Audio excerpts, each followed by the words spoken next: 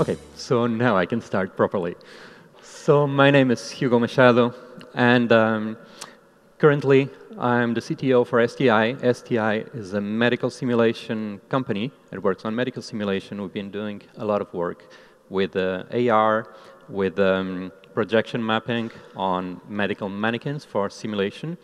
I also work for Lifta. Lifta is a Finnish company that does education.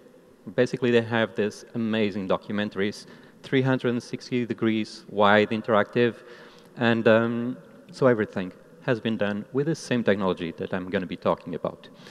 I also teach at ISMAI, the University of Maya, private University of Maya. I do some consulting as well.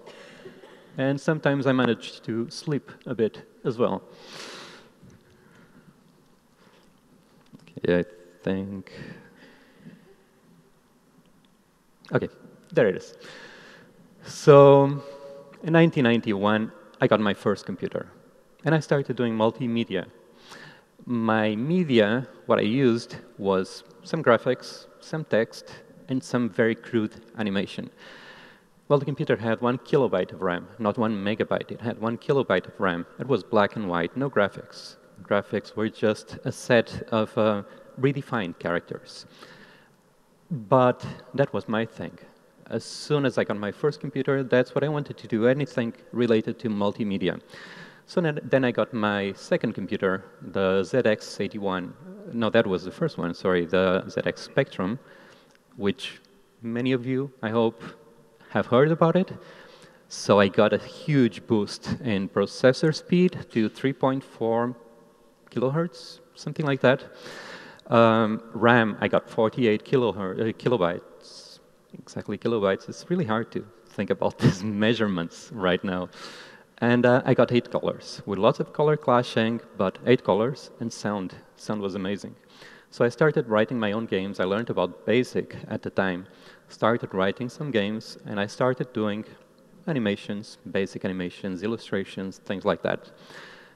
And that pattern kept going on. So I got an Amstrad CPC, an Amstrad PC something, Commodore Amiga, lots of computers, and then each iteration had better graphics, better sound, faster processors, more memory.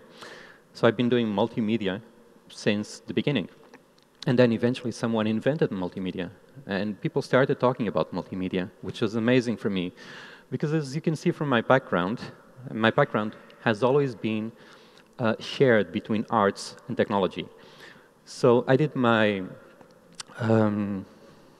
bachelor's degree in jazz composition. I've always been into music a lot. Then I did my master's in multimedia, and at that point, multimedia was actually a thing. Then I did my PhD in digital media, so I've been always doing things in multimedia, digital media. The thing is that I was lost for a while, because for a long time, nobody knew what that was. Nobody, well, I think the concept had not even been thought of. So it was a bit hard for me to know some things about this, something about this, be the jack of all trades, master of none. Eventually, what I had been doing until then turned into an area, an important area. So I've used a lot of tools in the past. My research is mainly in computer graphics, simulations, virtual reality, augmented reality, so basically the virtual continuum, and computer games. That's one thing I love, that's one thing I teach, that's one thing that I'm not so much into playing computer games. I like making them. That's the fun for me, it's making computer games. And in this industry, lately I worked in a few areas, but in a few business areas, but I've always been doing multimedia. Lately, as I said, I've been working with education and medical simulation. Wrong way. Okay, there we go. So here's a brief summary of what I'm going to be talking about. So first, just a quick reminder, what is data visualization? Then we're going to talk quickly about WebGL. WebGL is a game changer. Some examples of WebGL frameworks to make it a bit simpler. Then we're going to talk about Unity. So now you know. Now you know my thing, Unity. Apart from everything that I said so far, I'm also, as you're going to find out, a Unity evangelist. So I would like to see some hands. How many of you know about Unity? Okay, a few. And now I would like to know how many of you actually did something with Unity? Not so many, but a few more. And from these, how many of you did something that was not a game? All right, we have 3. I'm amazed. Perfect. So yeah, isn't Unity for games? We're going to discuss that. And then, why would anybody use Unity? And why am I at a web conference, a web-based, web-related conference, talking about Unity? So the way I organized my presentation is with a demo project. It's a 5-second demo project. I hope it exemplifies some of the things that I plan to talk to you about. I think I would have loved to do something more hands-on, but we cannot do it in this kind of conference. So I'm going to combine things a bit. I'm going to talk about, I have my presentation, I'm going to do the demo. At some point, I'm going to start the demo, quickly go over it, go back to the presentation, and then after the presentation, I'm going to go back to the demo. So then we're going to talk about a little bit about how the demo was made. Okay, so what is data visualization? Data visualization is just basically a way of getting raw data and showing it in a more understandable format. It's not easy for humans to look at a bunch of numbers, having a load of numbers, and know what's the highest number here, what's the average, is there any concentration, is there a bell curve, anything, from looking at a lot of numbers alone. Data visualization actually helps us with that. It turns all that data into information that we can analyze, understand a little bit better, and just by looking at it, at least we get a good idea. I'm not going to say that, of course, we're not going to know exactly what's happening everywhere, but we have a good idea of what that data is telling us, because that's the way that human brains work. So to visualize data, in the past I used a lot of tools, both online and offline, both for the web and standalone applications, etc. And there was something missing. We had things that, sorry, I'm going to have to say this, I used them for a long time professionally, like Flash, like Silverlight. And there were some good things about it. Yeah, at least that's, they were the pioneers in getting real-time, interactive, fluid experiences in the browser. But there were a lot of problems about it. And I guess we all know about those. So we needed a standard. We needed a way to actually do something fast to interact with the GPU. That's a really important thing, especially nowadays. And WebGL does all that. WebGL is a standard. So most browsers should, or actually all browsers should be able to play WebGL experiences. It's really, really, really powerful. If anybody ever tried to do something with WebGL and OpenGL, it's not the easiest thing in the world. Actually, on the opposite, it's quite hard and it's a lot of work. So we get frameworks to work with WebGL to make it easier, to make it more natural. And there's a lot of them. And there's code-based frameworks where you code everything, but you don't have to do all the WebGL really dark things. So it's easier. It gives you an interface to actually work with WebGL easy. Then you get some graphical frameworks node-based graph systems with drag and drop and things like that. And then we have a hybrid approach. So code is very versatile. When we're coding, we can do everything. We're not exactly talking the computer's language. Actually, we are if we go down to assembly and things like that, but usually we don't do that. We have a really big problem nowadays. Not a problem, but a challenge. Time to market. Time to market is really, really important. And this world is very competitive, so we have to release our things working flawlessly as soon as possible. WebGL is crazy for that. A graphical editor helps a lot with that, and organization with everything. But then we probably don't have the same flexibility. So then we have some hybrid frameworks that take the best of both worlds. And as we're going to see, Unity is one of them. So yes, why did I start using Unity? This goes all the way back to 2009, 2010, when I started my PhD. So I did all my analysis of the state of the art. I got my problem, my hypothesis, my everything, research questions. So I knew what I wanted to do, but actually, by the way, it's very small, but what I wanted to do is what's at the bottom right of the screen. I needed the tools to end up with that.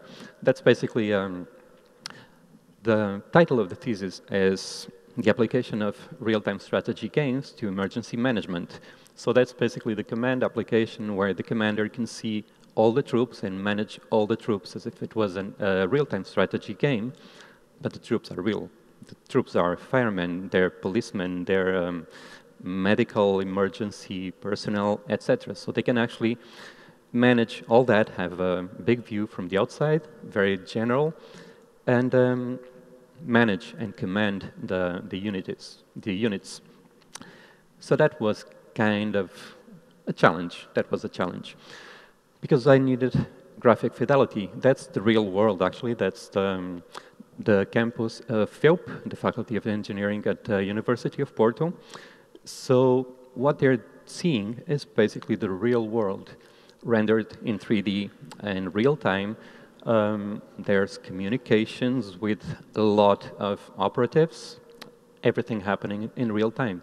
So I needed something that was really good at graphics, interaction, communications, all that.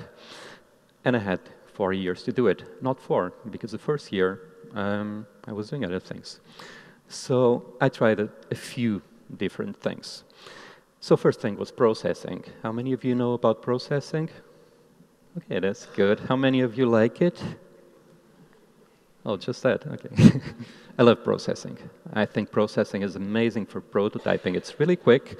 We can, actually it's called programming sketchbook, and that's for something. It's a sketchbook where you program quick sketches and you get really fast prototyping, but not for this. This was a bit too much. So I tried Shiva. Shiva was really good. It had its mind in the right place, but the muscles didn't get there. I tried the main game engines, Unreal Engine, CryEngine. Too hard, too complicated, too demanding on performance. So I tried Unity, and when I tried Unity, I was amazed because it's really organized. You have the best of both worlds. It's hybrid. We can have an editor to do everything. We can code and have the versatility. Yeah, but isn't it for games? Apparently, I think 1 or 2 people said it might not be just for games. Some people don't know about it, and the others probably think it's for games. And it is. Unity was released as a game engine, and it is a game engine. It's known as a game engine. The thing is that a game engine, it's something that needs some very special characteristics. One of the most important things in game development is the game loop. We have a loop that, well, it's just getting events, inputs, and AI, and things like that, all the time doing the same thing. That's implemented in Unity. We have pathfinding algorithms straight in Unity. We have things that are used in games all the time in Unity. But the thing is that more and more, the things that we use for games, we use them for a lot of other things, for simulations, which is one of the main things I do, for virtual reality, for augmented reality, for presentations, for data visualization. So one of the advantages of Unity for this kind of thing is that it implements more than 90% of the things that we're going to have to think about when we're working with 3D or even 2D. Well, matrices, quaternions. Who really knows about quaternions? Anybody here that is really good with quaternions?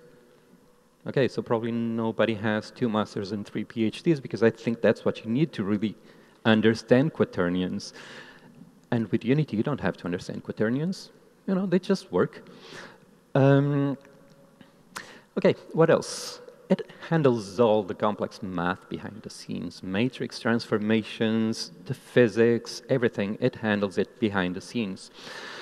It gives you a really powerful editor, which can be extended with anything that you want. So it's not a closed thing. You can get more and more functionality by creating it yourself or getting it from somewhere else. You can program Unity behaviors with C#, with an amazing language, at least for me. It's really easy to do it. You can use other kinds of languages and also graph-based languages, node-based languages. So if you don't know anything about programming, you can still program with Unity. Well, there's the asset store. The asset store is like the Play Store or the App Store for assets. So let's say you're going to do something, you're going to visualize an elephant that changes color depending on the weather. You need an elephant, so you can make it yourself, or you can go into the asset store and get it. And I'm talking about an elephant, but I can also talk about importing PowerPoints or exporting whatever you're doing to PowerPoint, to video. Anything almost exists in the asset store, and you can just go there and get it, and it's another tool that you have. And Unity is cross-platform. It works on Macs, on PCs, it works on Linux, but most of all, it builds for Windows, Linux, Mac, PlayStation, many PlayStations, Xbox, the Nintendo Wii. Who cares about that here, right? I'm in the wrong place, but it builds for WebGL, and that can be a big, big plus. So why? Why Unity? Well, it separates the logic from the presentation layer. You have 2 layers. You can have your designers working on the visuals and have your programmers working on code, and it's just seamless. It just works. Then you have the game loop that I said, and many other things that are part of a game skeleton. And the game skeleton is not just used for games, as I mentioned. You have a lot of support. Lots of forums support directly from Unity. Lots of contributors that create assets that have great support. The quality of everything is really good. I'm not mentioning performance here, but not because it doesn't exist. Performance is amazing. Time to market, above all, time to market. We need something, we do it really quick, it works. So now I'd like to go into the demo project before I continue. I'm going to show you what I did for this presentation, and then I'm going to talk a little bit of how I did it, and then I'm going to go back to the demo project and hopefully show how easy and how relevant it is, and how you can achieve it with Unity.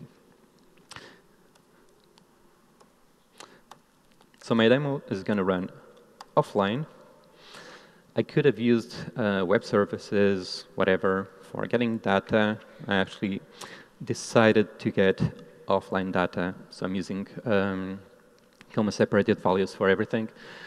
I hope you can see this properly on the projector. There's a little bit of light, but we just warped through space into Earth. We're going to visualize something on the planet Earth. And maybe this was a bad choice on my part, which I found out later, but what we're going to visualize is the average wage per country. And the reason why it's probably not a really good thing is that when I change years, yeah, the average wages change like $10. So the bars that you're going to see representing the salaries, they're going to change slightly, so pay attention to them because they actually change size, but it might be very subtle. So after zooming, and this is eye candy, this is all eye candy. So we zoomed into the Earth. Did we need that? No, we could just show the Earth. But, you know, it's nice. So after we get the Earth, I'm going to load a list of countries. As I said, I loaded these countries, country data, from a comma-separated value file. And I have a country code for the countries first. What I have, I think I'm going to show it in a bit, as the country code, latitude and longitude, and the name of the country itself. And then here, I'm just going to change the year.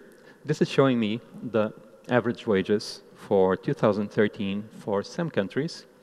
Actually, I have the list of all the countries, but I only had data for these countries. That's why on this side of the world, there's not much information.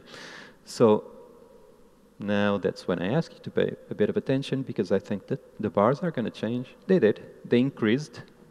I don't know if all of them, but you can see an increase. And I'm going between the first and the last possible year, because I would say that the difference is bigger. So yeah, I think we can see that. This is my demo. This is pretty much it. I said 5 seconds. So coming back to the presentation, how did I do this?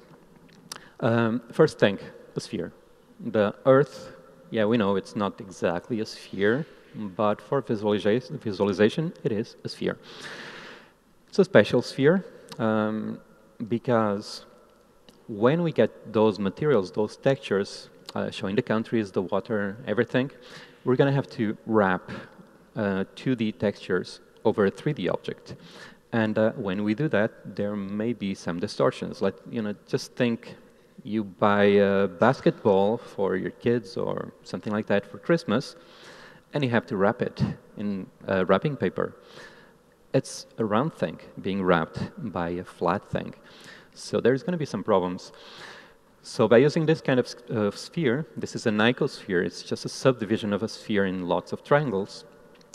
We minimize not the distortions of the model itself, but of the wrapping of the textures around it. So we could use other kinds of spheres. There's a lot of ways to create a 3D sphere, but we use this sphere because it minimizes the distortions of the textures around it. And it also allows for the correct placement of the countries where they actually should be. They will be placed correctly on the sphere anyway, but if the texture doesn't match,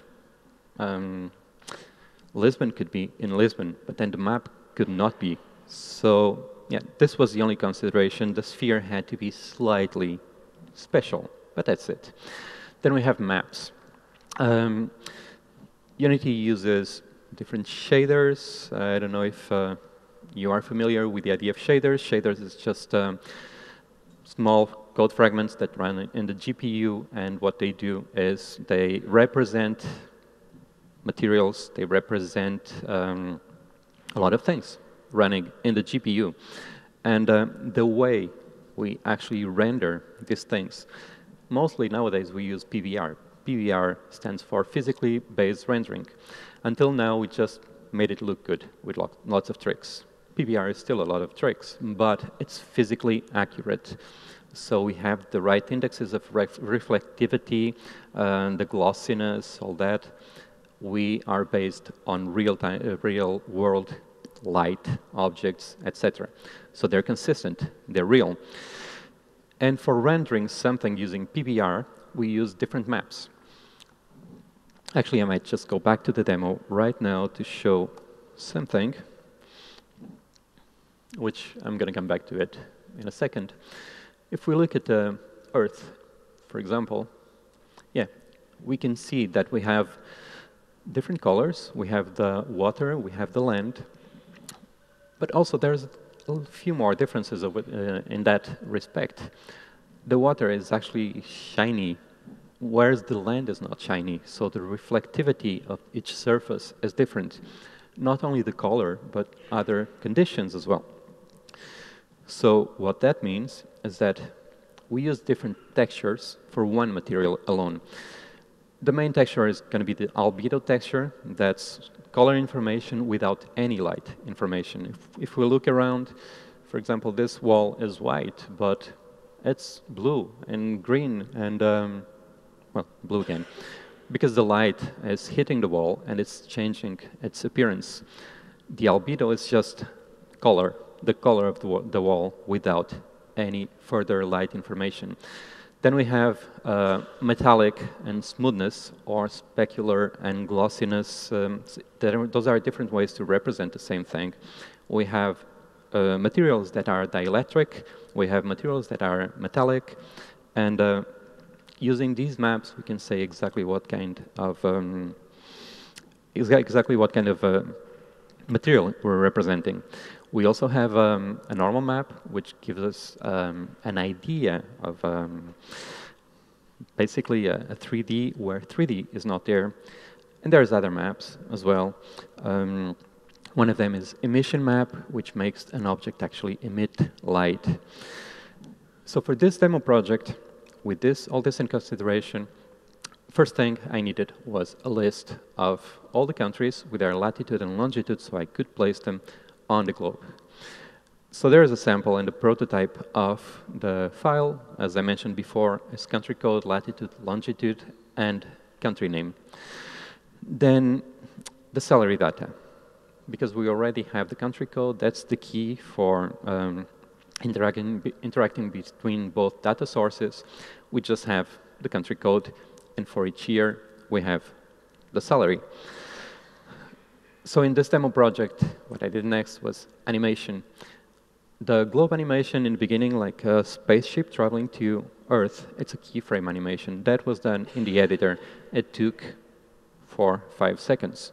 You just go to the first frame, camera is here, last frame, camera is there. It just flows through space.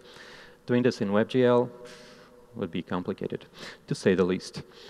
We can set curves for how the camera is going to move from here to here, accelerating in the beginning, braking in the end, or easing in, easing out, etc. After that, the position of the camera is automatically interpolated. And everything can be edited visually in the Unity editor. The Earth rotation, it's procedural. Basically, I created a script, C#, which exposes in the Unity editor, in this inspector, the public variables that I actually wanted to expose. So if I change the angular speed, the Earth is going to rotate in one direction or the other, faster, slower, etc. And this is the code to do it, these two lines. So then there's light. Light information is really important. We have global illumination, which is basically Earth, the dark side of the moon. Dark side of the moon is probably not really dark, not 100%. And for us, we don't want it to be dark. So global illumination simulates the effect that reflection of light on other objects can light up hidden parts of objects in the shadows. We have emissive surfaces like those bars in the graph. They actually emit light, etc. So then we have eye candy. I would warn everybody that does data visualization to really hold back on eye candy. It's really nice, but it can be a little distracting. And actually, if we look at these two images, the bottom one looks nicer. The top one, it's really easy to see the bars, whereas the bottom one, not so much.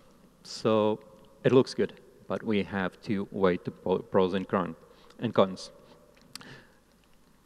So going on to the next slide, and something that is probably interesting to a lot of people here is, okay, so I did this, it's running in the browser, in WebGL, in a canvas, HTML5, but can I interact with it with JavaScript, with the rest of the web page? Of course you can, and it's really, really easy. You just create your JavaScript libraries, put it in the plugins folder in Unity, and just call them from a C# script.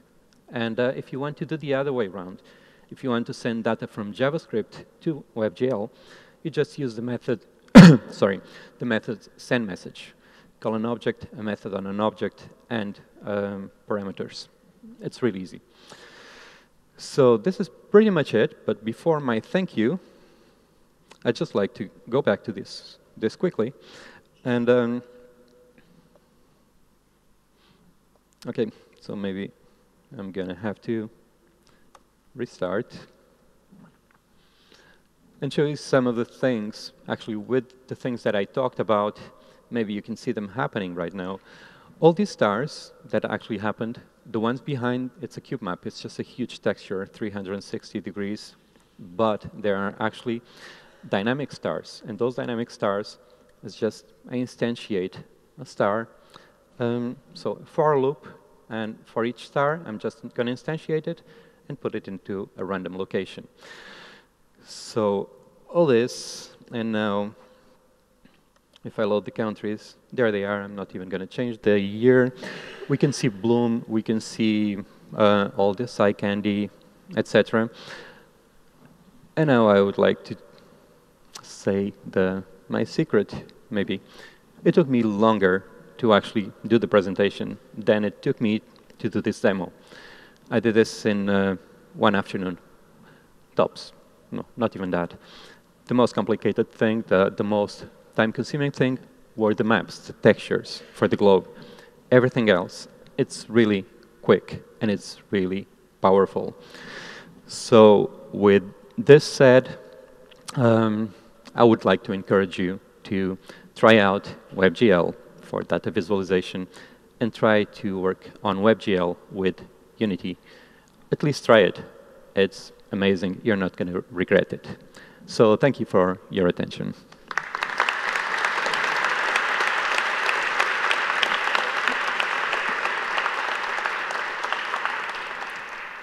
If there are any questions, I'll take them now.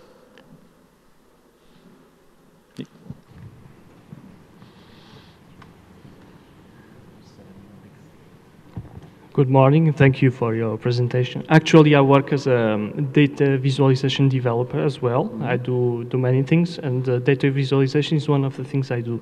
I work mainly with D3.js. I was looking at this presentation and I was thinking, wow, this is really great. But at the same time, there's still a learning curve. You still have to learn Unity. And you said you did it in an afternoon.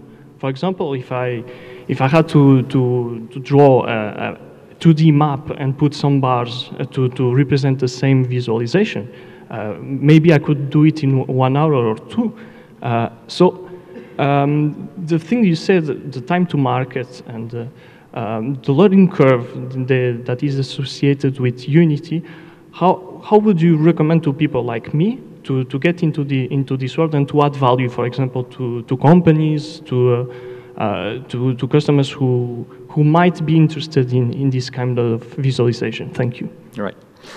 So every time we start using a new tool, it takes learning. We have to learn how to use it. And as I said in the beginning, I went through a lot of tools. Some of them, I think that I would still be learning the basics. And every day, I learn about Unity more and more things. So you go gradually. And, well, if you can, the best thing for you to do is get each person to do its speciality. So if you're a coder, you do the coding and get a 3D artist or whatever. So it's a cumulative learning.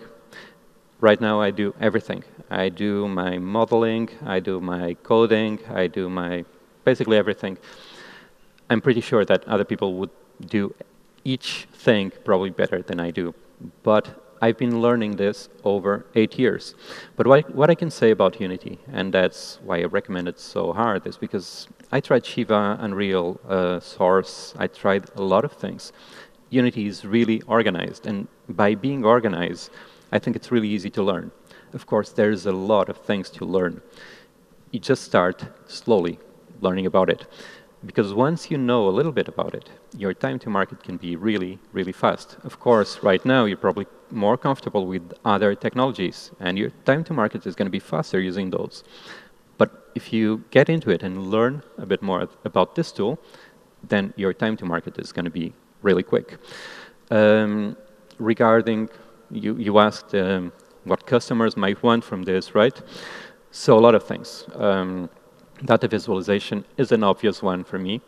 So if you have to visualize any kind of data, I went for the globe, the Earth, with bars coming out of it, because I think it really represents the power of Unity, although in a data visualization perspective, it's probably not the best example. I just wanted to show as many things as possible. But all other kinds of types of data visualization, you can do it. Like, for example, you have the airlines on the world. Where do they go? Where do they travel? You just show it on the world. You have configurators, for example, for some car brand.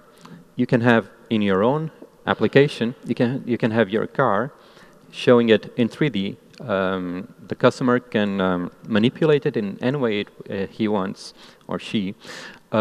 Change colors, add options, etc. That's one thing that customers usually want. And there's a lot more than this. You know, the sky is the limit, really. What customers want, what I can say that is the most requested kind of work for me, is pretty much data visualization, and for the general customers and configurators. Of course, in the area that I work, I do simulation with it. VR, WebGL, there's a branch of WebGL then, which is WebVR. So you can have VR in the browser. So every day, there's more needs are created. Needs that we didn't have before, they're being created.